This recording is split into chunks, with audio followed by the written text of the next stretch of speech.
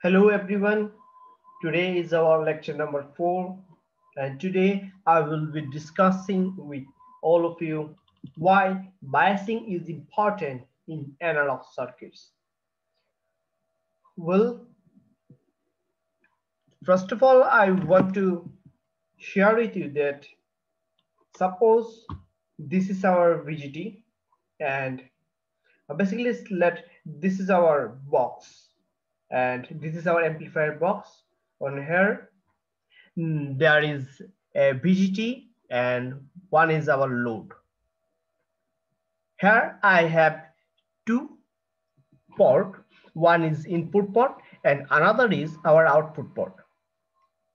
Let's say we want to connect one mic in our input port and we want to around 200 millivolt in our output.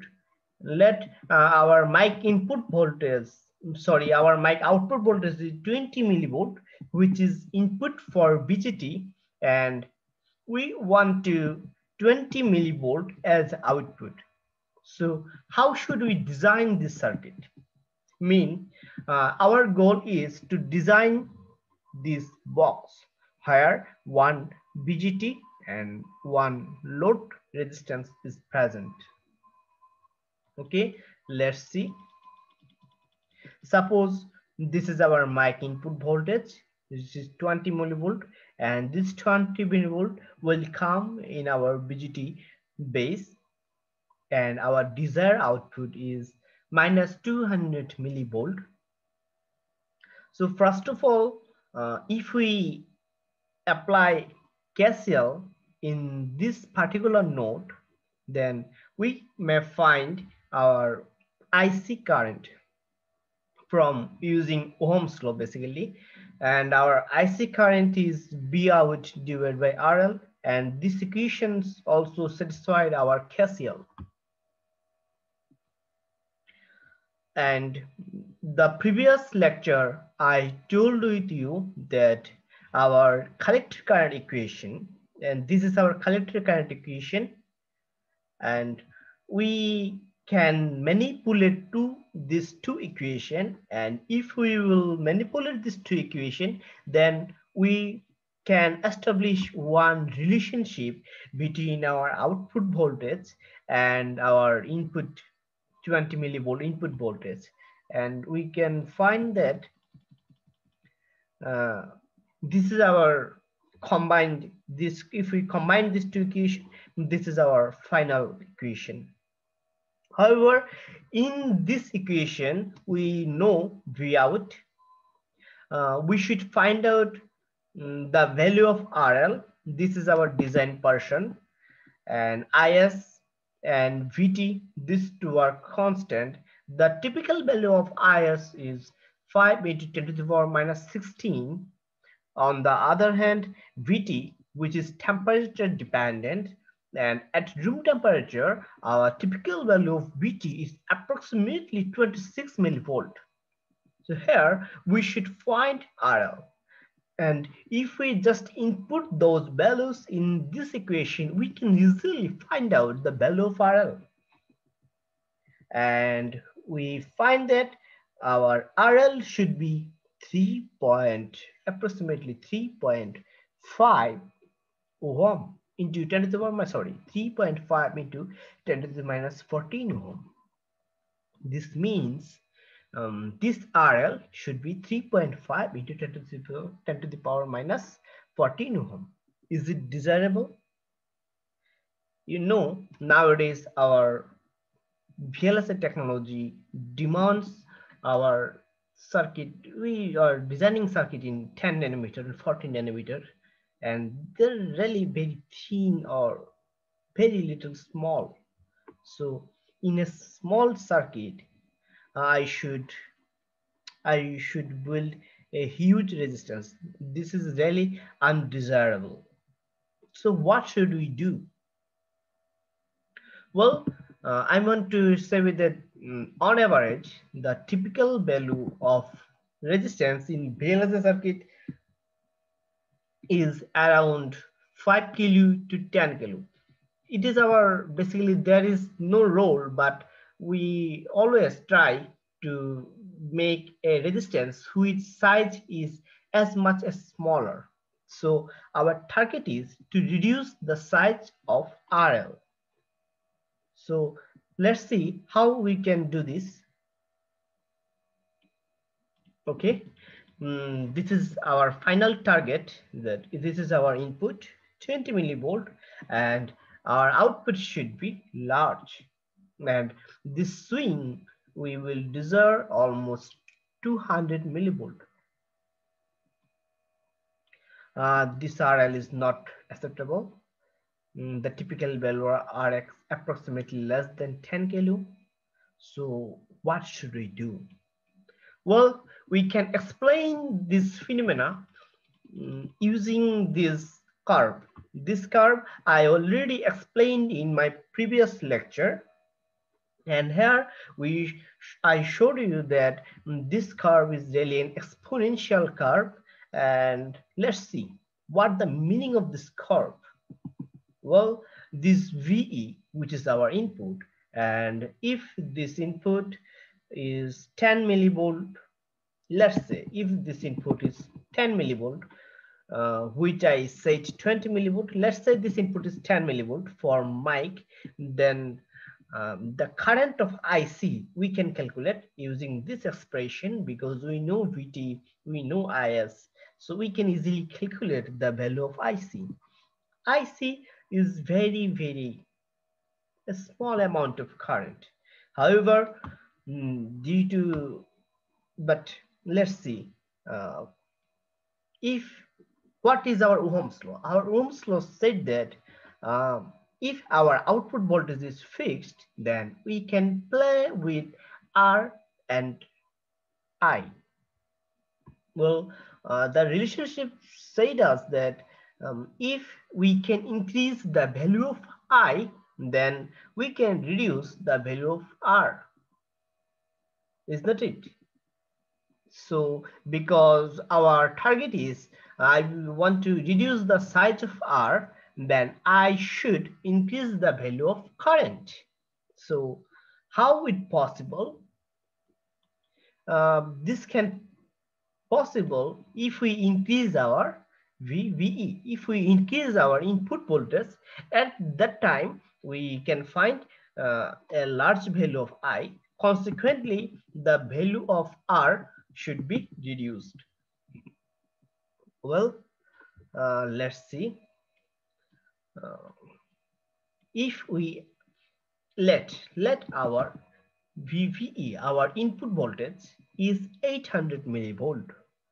When our VVE is 800 millivolt, using this formula, we can easily calculate our value of IC, which is 16.94 milliampere. Well, is there any wrong? Sorry, this not 16.94, is 11.53 milliampere. It's mean I want to say that if I add a DC voltage with this mic, and when mic signal or mic output is 0, still this DC voltage is present there.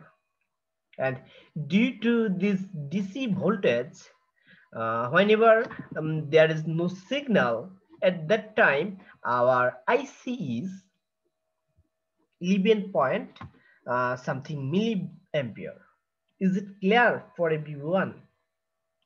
I want to say, if I add a DC voltage with this mic, at that time, if mic output voltage is 0, at that time still one DC voltage 800 millivolt is present in our base terminal, and as a result IC will be flow through this BJT due to this DC voltage, and the value of this IC is 11.53 milliampere.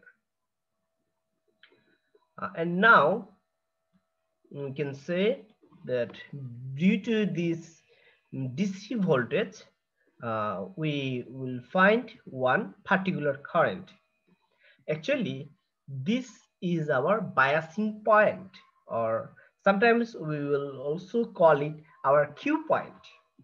Okay, whenever I will discuss about MOSFET, I discuss this topic elaborately, what is Q point, but now this is our biasing point.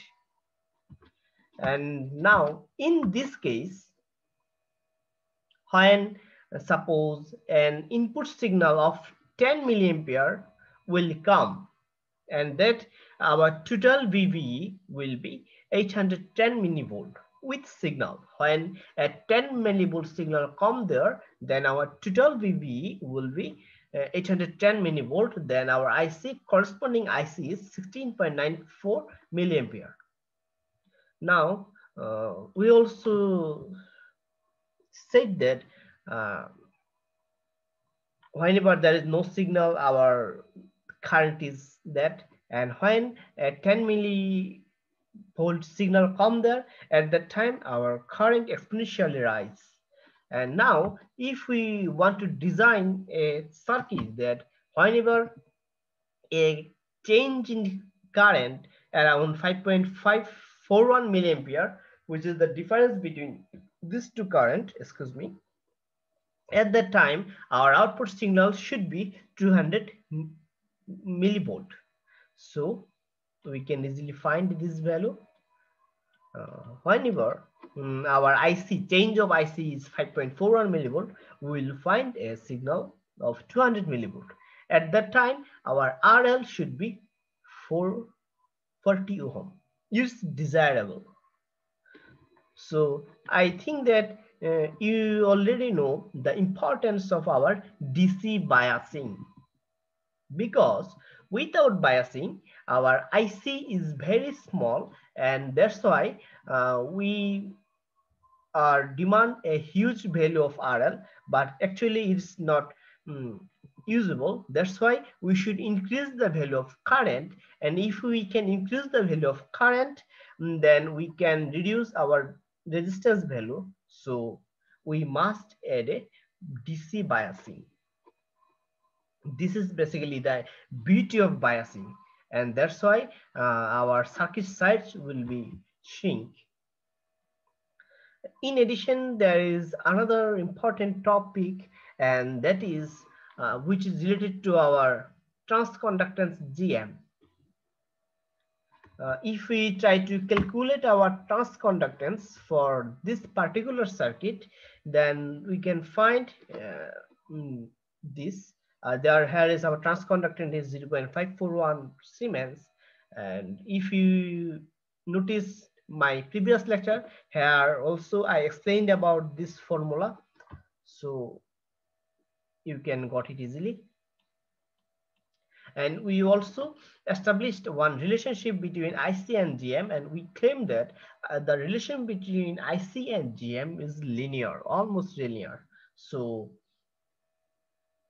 my final summation is, if there is no IC initially, or mean if we don't bias our circuit appropriately, so there is no initial IC, and if there is no IC, so there is no GM.